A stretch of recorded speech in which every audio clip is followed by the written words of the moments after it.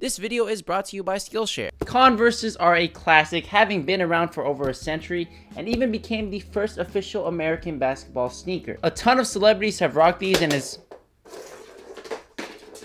Ahsoka's going crazy, man. Ahsoka, I'm filming a video. A ton of celebrities have rocked these. It's a part of pop culture. Elvis Presley wore it, Sylvester Stallone wore it, and even Jackie Chan in Police Story 1. You see Tony Jaa rocking it in The Protector as well, and it still looks great no matter the era. Because when you just take a look at it, it instantly screams classic silhouette. And today, I'm gonna show you how to rock these. At least how I would do it. You can do whatever you want. Fashion is subjective, I always gotta say that, so let's check it out. But before we get into the fits, I do have a few points you guys might want to keep in mind when styling these sneakers. I just always treat these like Vans. They are slim, have a similar color blocking, and both give off that same counterculture energy associated with the 60s to 80s era. And when it comes to Vans, their most popular silhouette is obviously a low top. The low top old schools. Converse's, their most popular silhouette is the high tops. So just keep that in mind. There are low top versions as well, but I personally prefer the high tops. So if you do get the high tops, I really suggest just showing off that silhouette, even the crew socks if you want. Because people have this thing when it comes to high top sneakers. Let's just say the Jordan 1s and the SB Dunks.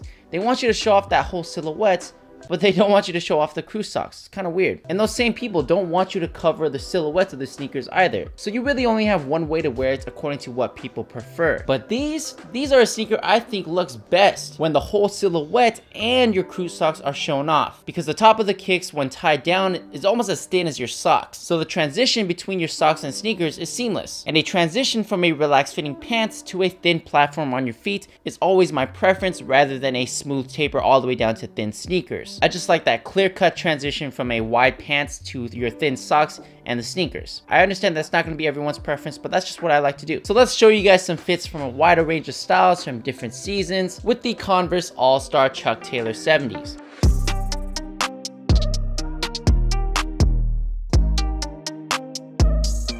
So for this first fit, anyone can rock it. Grab the Chucks and a pair of denim, a tank top, and a jacket.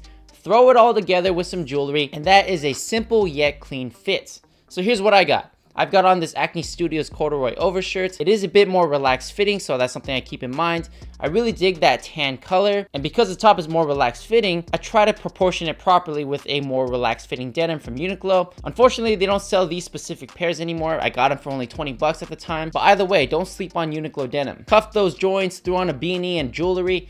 My goodness, one of my go-to spring fits. And it doesn't matter what your preferences are when it comes to the fit. You like skinny denim? Why not? Feel free to throw those on. You like straight cut relaxed fitting pants? No problem. I originally wore these with Vans, but like I said, they're interchangeable, so swap them out for the Converses and it's just as good. This works for any of the jackets or overshirts that you have. If it's spring, like as of the recording of this video, go for overshirts, which are lighter and more breathable instead of thick jackets, but those work as well. Give it a shot. Now next up is a grunge budget Rick inspired fit. Throw on some black cargo pants of your choice that's kind of distressed and more worn in. These ones right here are the Richie Lee Collection 1.0 cargos. Shout out to the homies in the PNW. Compliments the Converse as well, obviously, as the Ramones. They're pretty much like Converses. I know the Rick heads are probably gonna roast me, but we can all agree on that. They have a similar look. And yes, keep the fit all black. Throw on an extended black overshirt as well. And I'm telling you, it's discount Rick. If it's too hot, just make sure you're rocking a black tank top underneath that isn't too thin in the collar area, and you're good for summer.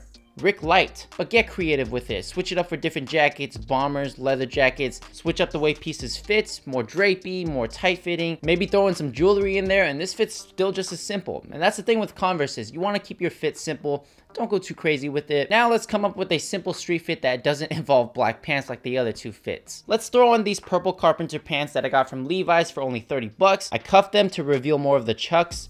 Then I grabbed this oversized cream shirt from Oray NYC, and I thought, why not roll the sleeves as well? Great way to switch up the look of a top. And I picked up my Carhartt hat because I didn't feel like doing my hair. The usual accessories, any sling bag from Gramici, just to add some extra flair to the fits. Easy on the eyes, wasn't that hard to put together, and it still looks good. Now let's try a minimal fit for all y'all that watch me at Dia Vella, drink some coffee, and swears by your morning routine. Grab yourself a cap or a beanie. I get mine from Amazon. It's about 8 to 15 bucks. I'll leave a link in the description. And get the oversized Airism tees from Uniqlo. I'm telling you, and I will tell you every single time till the day I die, that you guys got to pick up these shirts because they're my favorite shirts. And they're only 15 bucks. The fit is oversized, has a shorter hem, so shorter dudes can rock an oversized shirt a lot easier without the hem going past your boys down there. Plus, it's breathable for the hot, humid summer that's about to come up. I wore it with these crop trousers that I got from Olive Clothing. It's sleek and clean and is a direct contrast to the white shirt. So I'm just focusing on contrasting color blocking for this fit. You know, just black and white, letting those contrast off of each other. Because to me, I think a white t-shirt's a little bit hard to wear. I'll be honest. Most of you guys probably don't think that. I don't know. It's just me. But the way I think of it, I like to contrast the white t-shirt since it takes so much of your real estate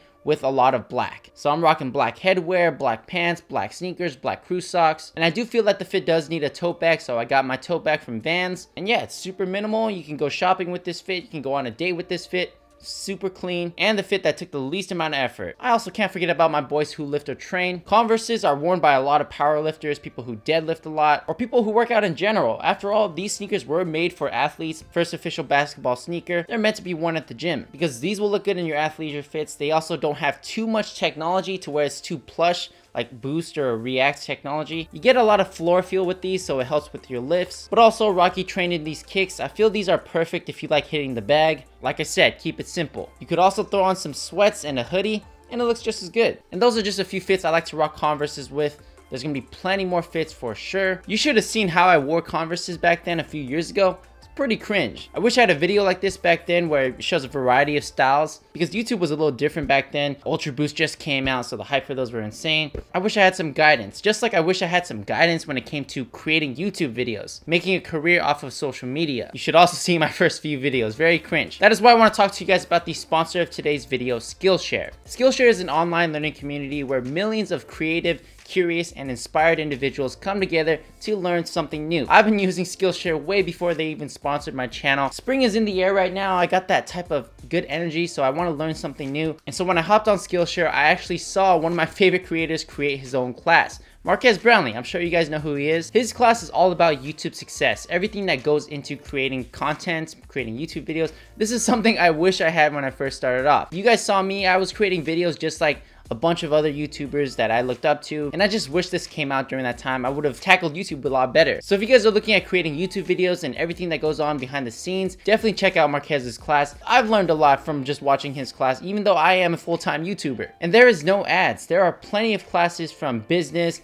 videography, graphic design. Those are classes you guys may like. And since you guys watch my channel, the first 1,000 of you guys that click that link in the description are going to get a free trial of Skillshare's premium membership. And afterwards, it is less than $10 a month on an annual membership. That is way cheaper than alternative forms of learning. I want my money back, UNM. All you gotta do is click that link in the description, learn something new. Spring's in the air. It is beautiful now. And thank you, Skillshare, for sponsoring this video. All right, y'all. Hope you guys found this video helpful or insightful. Give it a thumbs up if you guys enjoyed it. Follow me on Instagram and TikTok. Comment down Bruce Lee. If you guys made it this far, comment Bruce Lee just so I know you're cool. You guys watched the whole video. Don't forget to subscribe. Really appreciate y'all. Deuces.